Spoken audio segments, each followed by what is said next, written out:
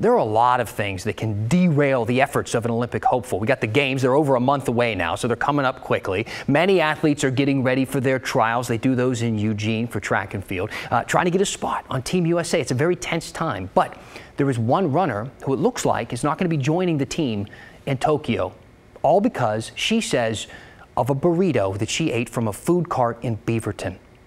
Now, I've had some negative burrito incidents before, but nothing like this. Shelby Houlihan is an Olympic runner who trains with Nike's Bowerman Track Club. She went to the Olympics in 2016, so she is good. She holds American records for middle distance running, but now she is banned from the sport for the next 4 years. See, back in December, she tested positive for this chemical called nandrolone. It is an anabolic steroid of testosterone, so, it increases muscle mass, and it's banned in sports because of that. But Houlihan says she wasn't doping, she was snacking, and that a pork burrito triggered a false positive. In the following 5 days after being notified, I put together a food log of everything that I consumed the week of that December 15 test.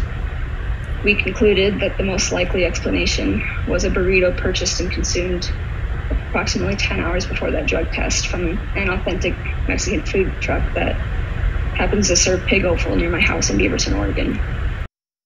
Okay, so for the record, I've never heard of anything like this. I eat a ton of burritos, and in my experience, they've kind of had the opposite effect of anabolic steroids, like the exact opposite. But it turns out there have been studies that have looked into this very thing. One study from 2002 actually concluded that the consumption of pork meat, specifically the liver of uncastrated males, can trigger a positive test for nandrolone.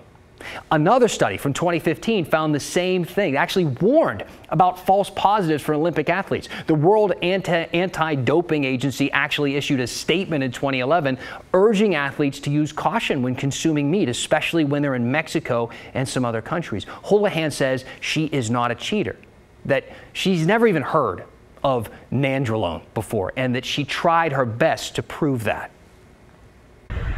I did everything I could to prove my innocence. I passed a polygraph test. I had my hair sampled by one of the world's foremost toxicologists. While I agreed that test proved that there was no buildup of this substance in my body, which there would have been if I had been taking it regularly. Nothing. You can see she's devastated. I mean, she looks so upset in that. As for Houlihan, she has to sit out of the Tokyo Olympics. And it's a 4-year ban, right? So if it's upheld, the Olympics were postponed a year.